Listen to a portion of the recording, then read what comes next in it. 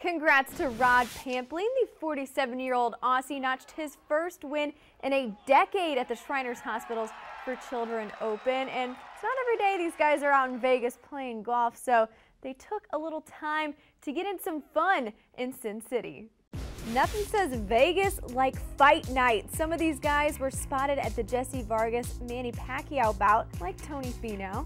And check it out, Vegas in Vegas. Johnny Vegas was there too. But absolutely nothing can top Tommy Morsi, the internet sensation that calls himself the one-armed golfer, put everyone to shame with his skills. What a shot. Just look at that swing, so incredible, and such an inspiring ambassador for Shriners.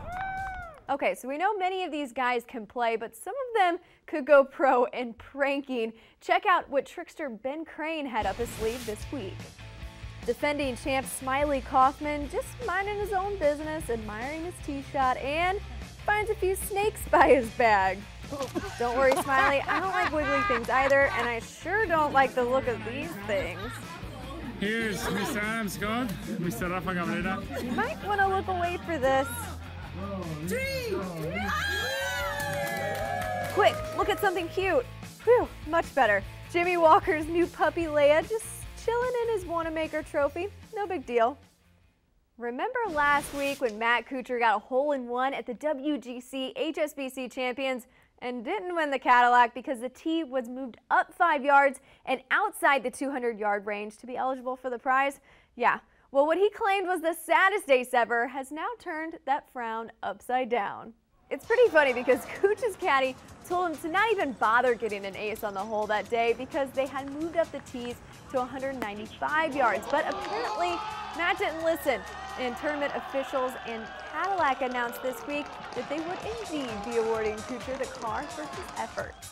But if anyone knows anything about the factory of sadness, that is the Chicago Cubs. Plenty of players were locked into the World Series last week between Indians and Cubs, including Cubs fan Luke Donald. Gotta love Andres Gonzalez's quick wit. But Donald really is a legit Cubs fan and was there at Wrigley to cheer on his team to their first World Series in 108 years, which may or may not be why this brave golfer was so excited. Now that's how you flip into a new week, people. And here in this new week, we are heading to Mexico for the OHL Classic at Mayakoba. So make sure and get your umbrella drinks out and join me for the takeaway starting on Thursday. Have a great week.